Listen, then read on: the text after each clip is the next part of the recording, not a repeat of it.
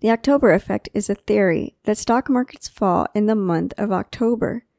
People believe this theory because some important events that made negative changes on stock markets happened in October.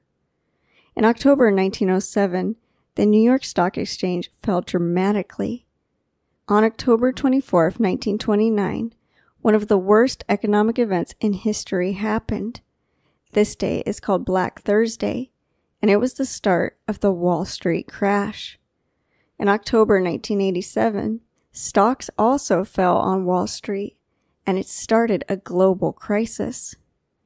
Some people believe that the October effect is real, and some businessmen see this month negatively.